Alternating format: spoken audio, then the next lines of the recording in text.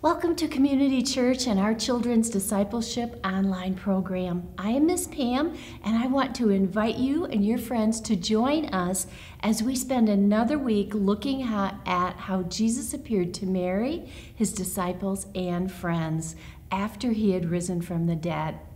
Right now, I want you to imagine that you are at the children's worship room door, and I'm going to greet you just as if you were here. Christ has risen. And your response is, Christ has risen indeed.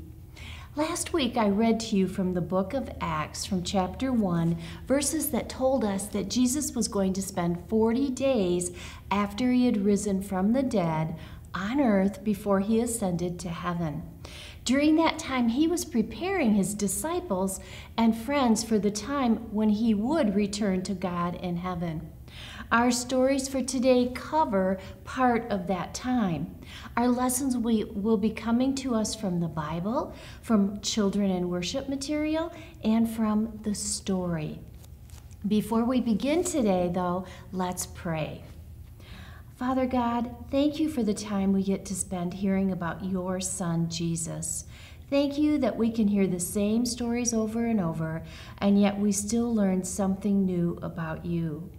Thank you, Father, that you have given us the time and this way of hearing your word. Please open our minds and our hearts to take in today's lesson. Father, help us recognize the love that you have extended to us through your Son, Jesus Christ. Help us take in that love and help us to give out that love to others. We pray all of this, and everyone said, Amen.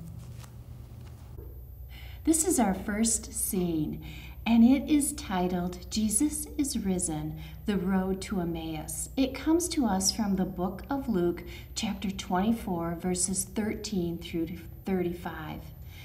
This is the season of Easter, and the season of Easter is kind of like the seasons that we know, like spring, summer, and fall. But it is the season of Easter, and it's when we celebrate the mystery that Jesus died and that God brought him back to life again. This is the road to Emmaus. Two of Jesus' friends were traveling to this road. They were going back home. They were very sad. Jesus had died. They had hoped that he would be king.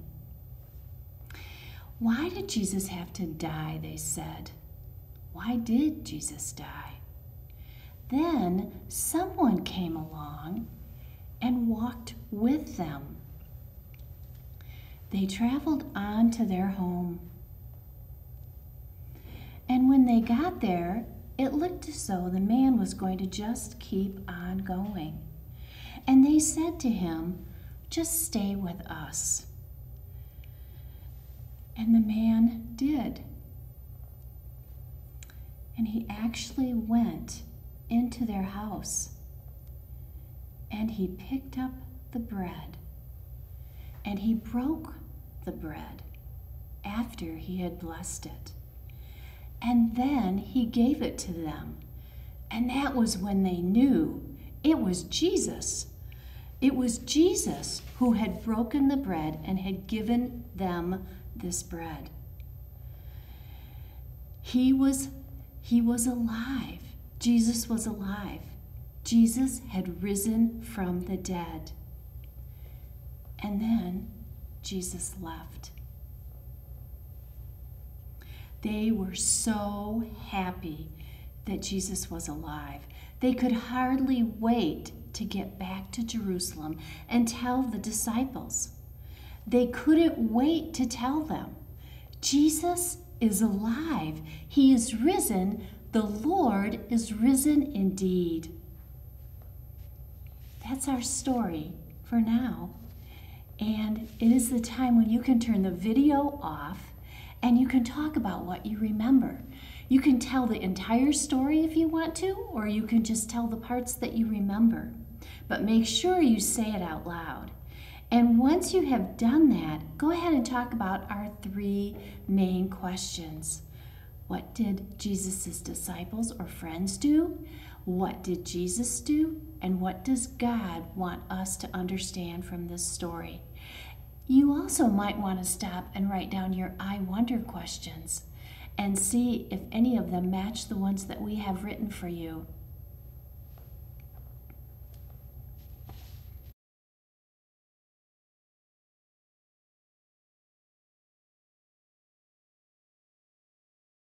Hi boys and girls, Miss Sarah here. I'm going to read scene 2.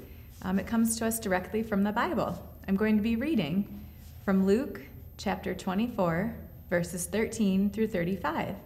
So if you have your Bible there, you can grab it and follow along with me.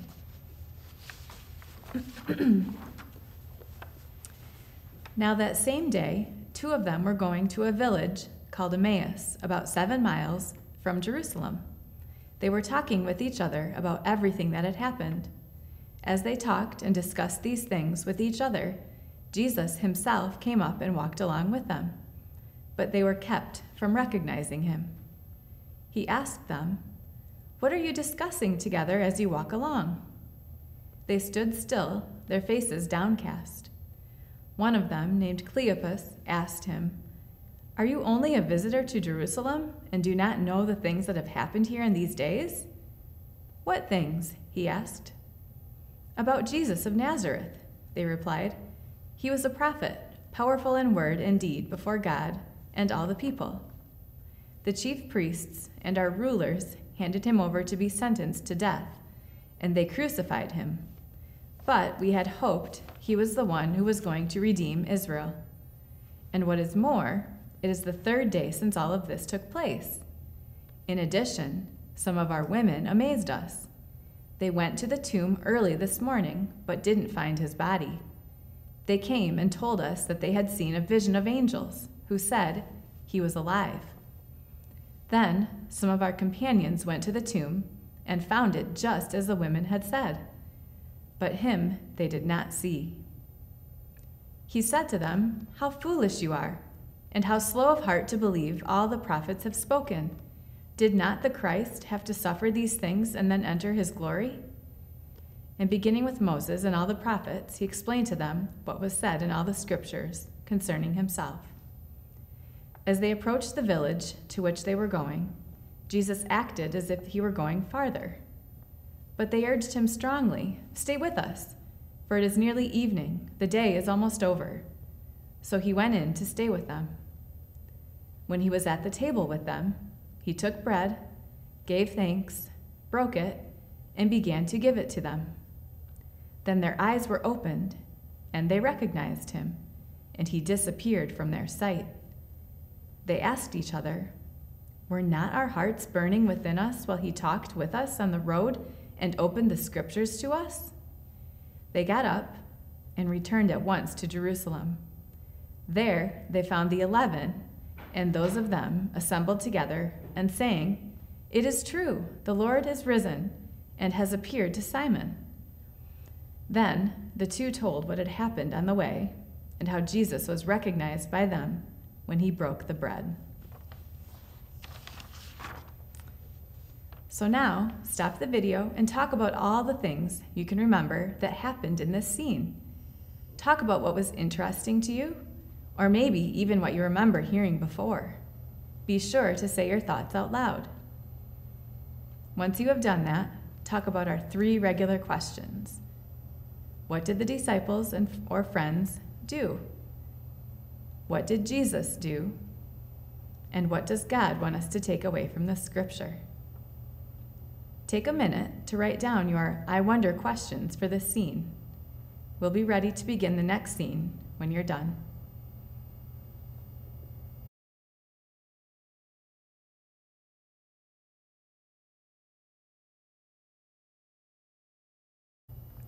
Okay, boys and girls, scene 3 comes to us from the story for children, and it's called The Reunion with Jesus.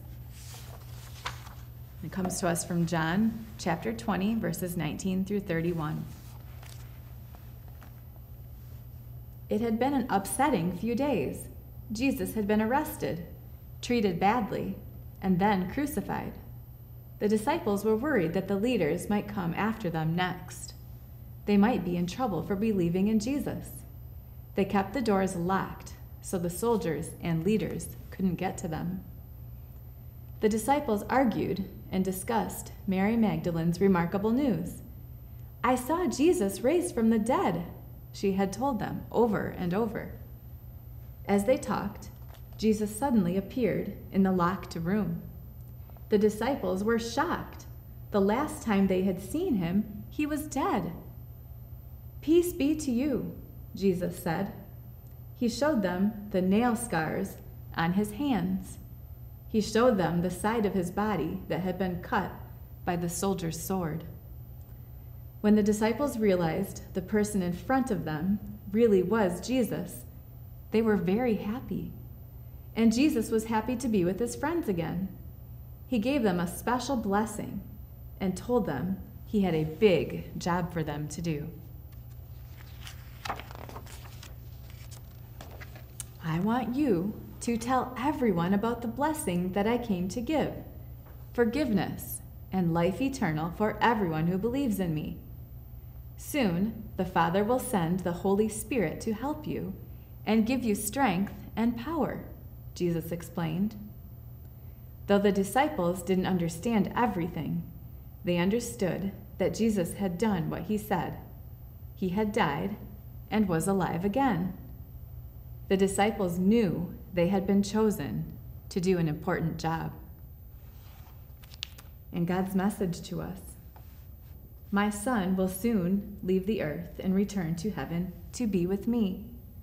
But in his place, I will send my Spirit to fill you with strength and power and the courage to tell everyone the good news that Jesus has saved the world."